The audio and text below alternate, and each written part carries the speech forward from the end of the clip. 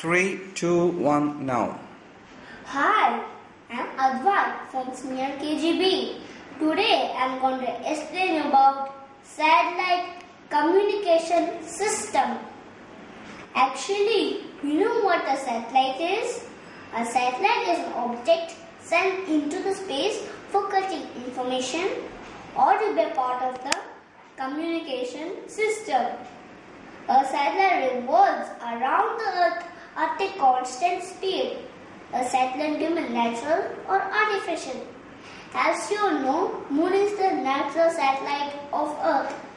Today I am going to explain you about artificial satellite, that is communication satellite. You know who is the inventor of communication satellite? Actually, the idea was proposed by Sir Arthur C. Clarke. So, he is quoted as the inventor of communication satellite. Now, let me come to the point. Today, I am going to brief you about satellite communication system. We can divide the whole system into three parts. The first part explains the launching vehicle or a rocket. The second part, how a satellite is launched into space. The third part, the applications of the system. Now, let me come to the first part, the launching vehicle or rocket. Here you can see the launching station from where the rocket is launched. Now, I am going to show you four parts of a rocket. The front part, the nose. The second part, where the satellite is kept. Third part, the engine. And the fourth part, the booster. Now, let me come to the second part. How a satellite is launched into the space. The booster breaks the G and the rocket shoots up. You know what is G? G stands for gravity. G is force of attraction of Earth.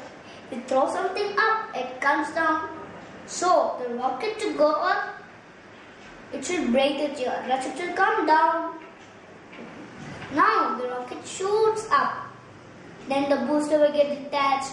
After reaching a certain height, the engine also will get detached. And the body of a rocket will open. And the satellite is launched into the space.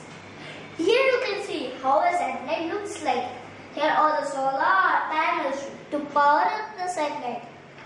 Here you can see a small antenna to receive and transmit the signal.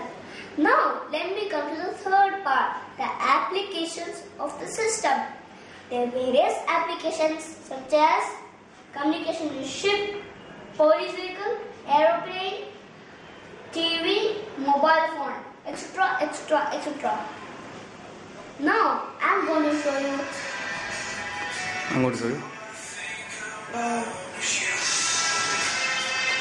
This